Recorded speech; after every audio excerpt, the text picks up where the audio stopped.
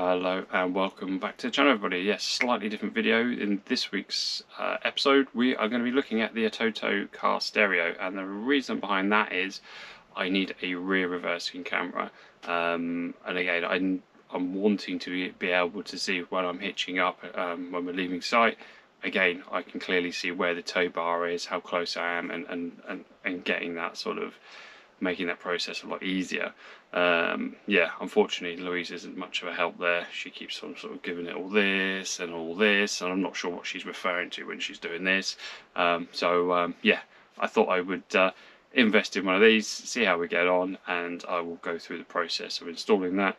Never done a car stereo, so yeah, I'm sure there'll be a bit of learning along the way. And again with the electrics and plumbing the camera in and all that kind of thing. So yeah, hopefully you find this beneficial in terms of that process, and yeah, I hope you enjoy it. So this is the kit. There will probably be a number of items that you need to get additional to the actual stereo itself. As this is going into a VW T5, I needed to get a different face mount for obviously what was in there at the moment, because it's a single height stereo, not a sort of double stacker. You probably will need a new loom that converts from your existing over to the new stereo, which is what I've purchased here. This is about £12, this was about £12. The camera itself, obviously that has a wiring loom that you're going to need to be able to feed through from wherever you install it, but obviously in this case it'll be the tailgate going through to the van up to the front unit.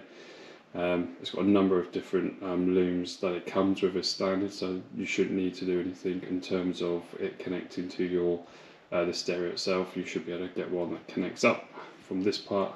So again, that's there, and then the stereo comes with some default sort of mounts, but yeah, you will need to have a look at getting some kind of cradle to be able to actually install this and to keep it in place.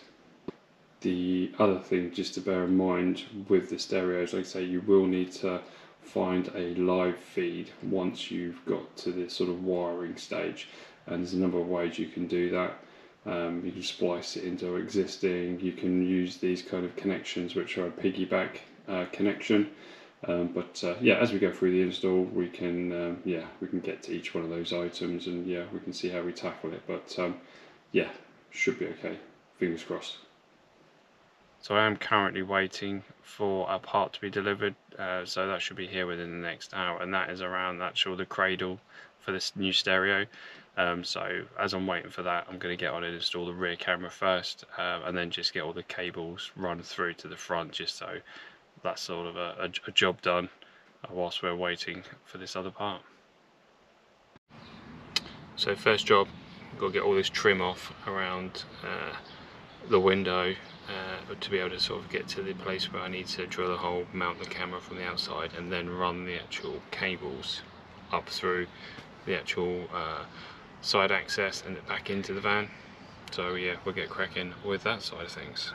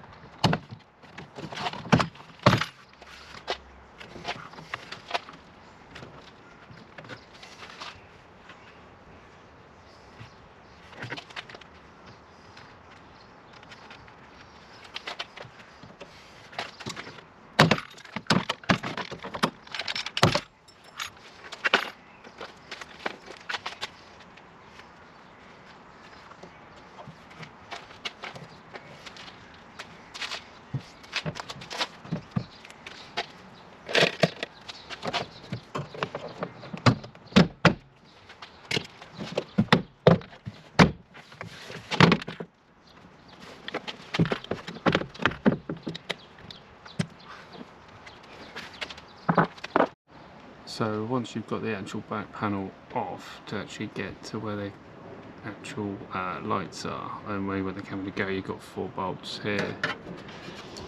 Once you get that off, you're able to get to this part, which is obviously where your camera's going to go in here. And what this does have is actually a pre-drilled hole here, which you're able to drop out the grommet, so you'll be able to get your wires through for your camera there. So I'm not sure if that's what it's intended for, but it saves me having to drill a hole on that part. So one less job. So this is the trim, this is the camera, so obviously that will go around here somewhere. So my plan is to get a tape measure, get that mounted, screwed in place. It does come with sticky tape to start with, so again you can get it in the right place before you add the screws.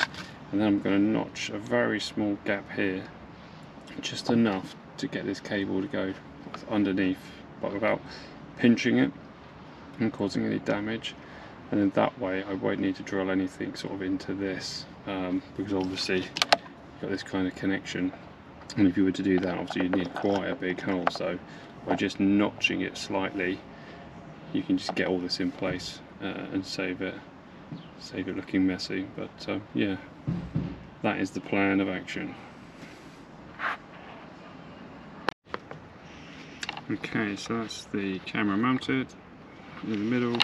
There's a little notch I was telling you about, so that will go like that. So when it's flipped around, it's nice and neat. It's not pinched too much, so again, if you need to pull a bit more cable through when you move the camera, you've got that ability. So yeah, what we'll do is we'll get this all mounted back up, and then we'll look at actually running the cables. There's a grommet here, so you don't need to drill anything. You'll go through that, 4 screws, take that bit out, and away you go. And then the wiring comes across here, up here, and then through to the cab. So in terms of the wires, they curve around here, come down, round, and I've stuck it under this trim, and it comes back through, and then it comes obviously at the top. I wasn't able to get it into this rubber grommet, not without it splitting, so I just need to put that back in, and then the cables run through. Obviously you've got the main video cable feed, and then you've got your ground and your reversing light that this needs to attach to. You'll plumb it in, and then it comes back through, comes down the wiring loom.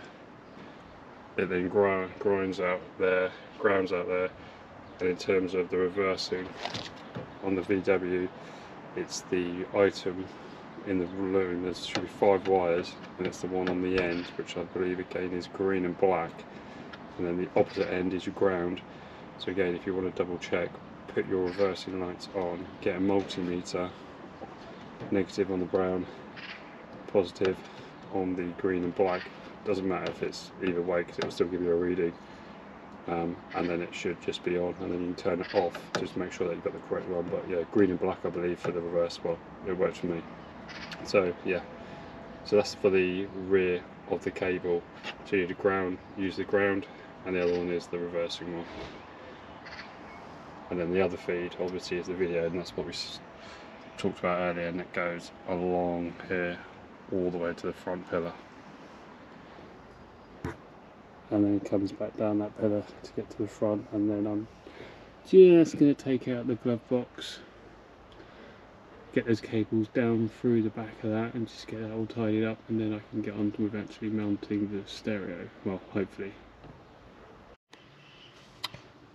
So when it comes to replacing the old unit, the panel that normally sits here, you can just get a plastic trim removal tool in here and just lift it up, and it comes away towards the window screen. That will give you access to the 2 bolts that sit on top here, and then this will allow this bit to move away, and then that will give you access to the old stereo, and that way you can get the 4 bolts undone and get that out the way.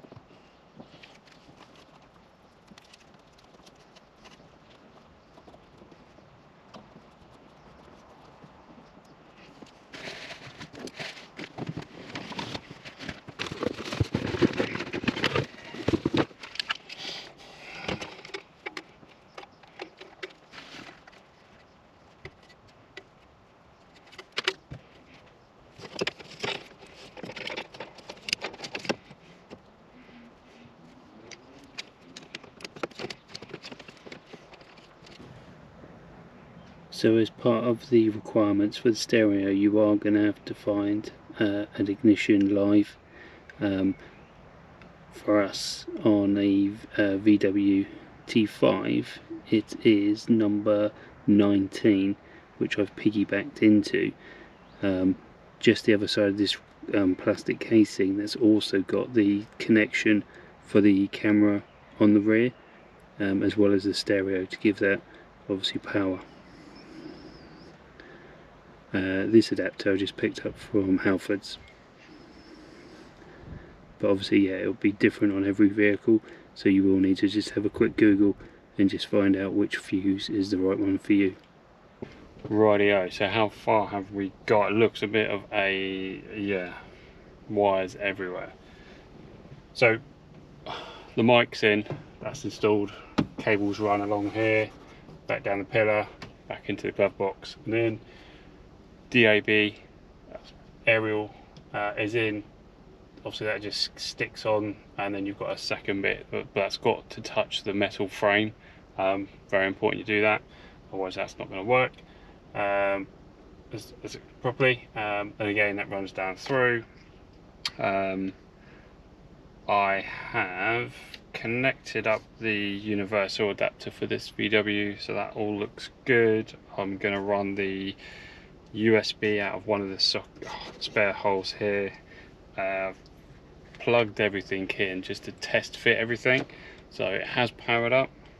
Again, I've got the remote control for this, so just make sure, one thing to remember if you do get this, it does come with like an actual dongle that has to be plugged in the back of this, so just make sure that yeah, you plug that in, and then yeah, you can turn this around for volume.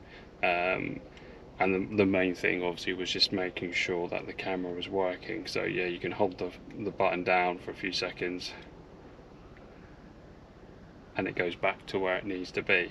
And the key thing is, obviously the reason for why I got it, I can see the tow bar. So again, that's going to be perfect for when I'm hitching up to the Caravan.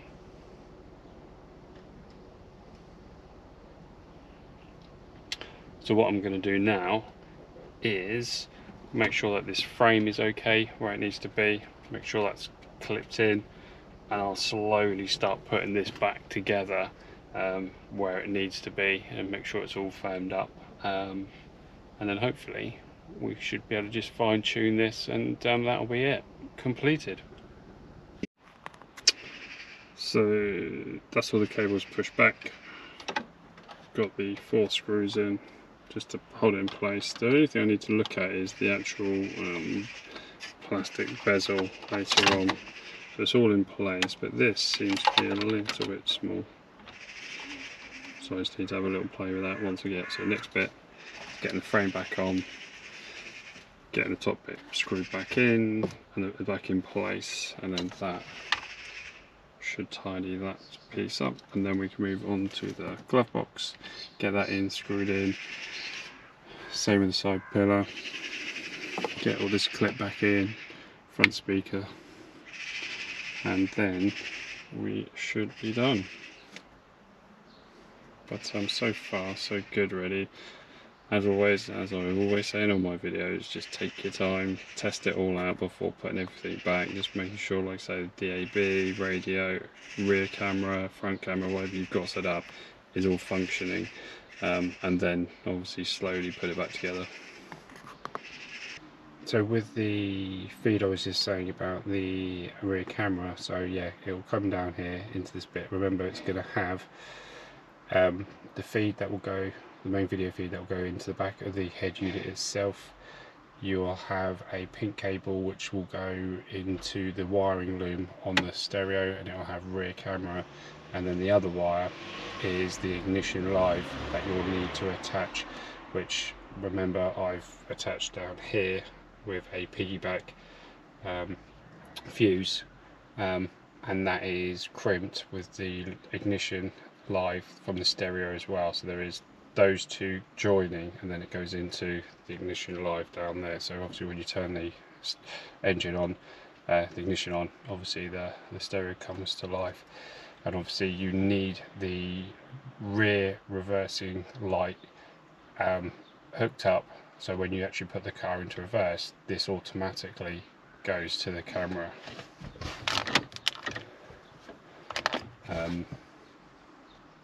In terms of the other cables, again, you'll have to find the right wiring loom online that will attach to your, in this case would have been the VW to the ATOTO wiring loom, and again they're normally about 12 quid, they're not really expensive.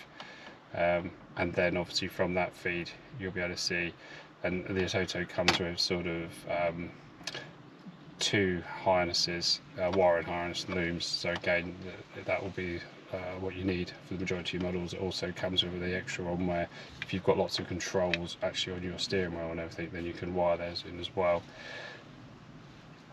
And that's probably the last thing I've got left to do, is just get some tape, double-sided tape, so I can mount that in there so it just stays nice and flush. So in terms of the boot up time, I will put it on.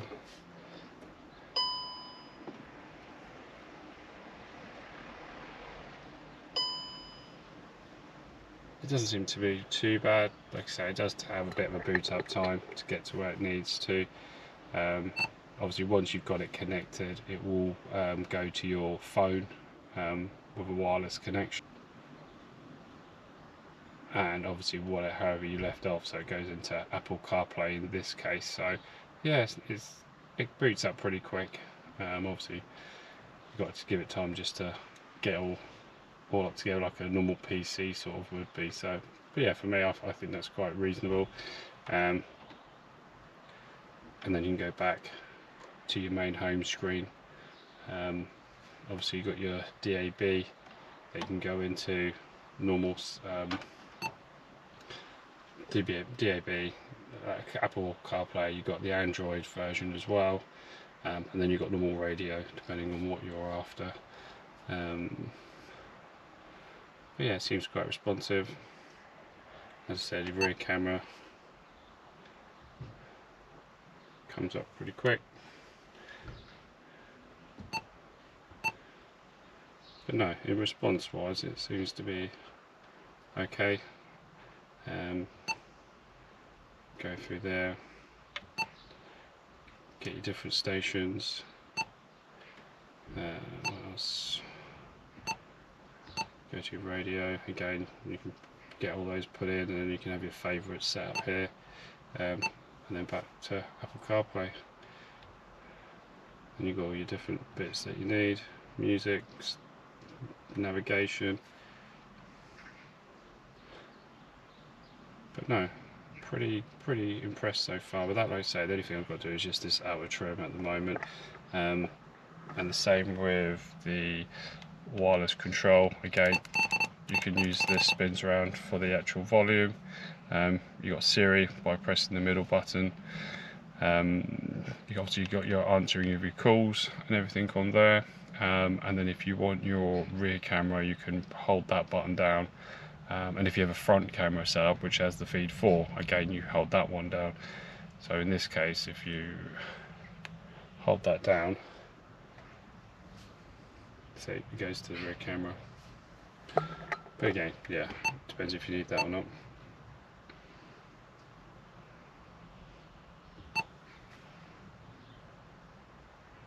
So far, so good, and install was pretty straightforward.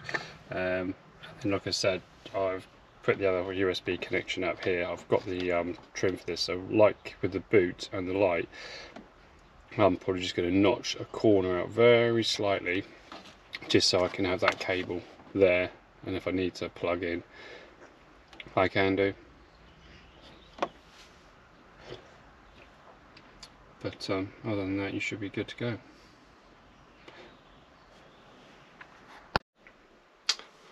Rightio, so it's been a few days now since the stereo's been installed, and yeah, overall impressions is actually, yeah, no, I'm really pleased with it. It's done exactly what I was hoping it would do. Like I say, the key thing for me was the rear camera, and that seems to work a treat. It shows me exactly where the tow bar is in terms of when I'm obviously going to be backing up to the Caravan. It's given me DAB, which I didn't have before, and Apple CarPlay, which is actually pretty responsive, the whole unit to be fair. When you first turn it on, obviously you've got to do all the scanning as you would expect. You get all your DAB stations, your normal radio stations, linking it to your phone, that kind of thing. But after probably, I don't know, 10-15 minutes of just going through that, it's pretty straightforward in terms of what you need to do. So we'll leave it there for this week's video. Hopefully you enjoyed the content, slightly different, but obviously relatable. Yeah, if you've got any questions, drop them in the comments below. If you haven't already, if you can consider subscribing to the channel, giving it a thumbs up, that would be amazing. And yeah, I will see you on the next one. Cheers all. See you soon.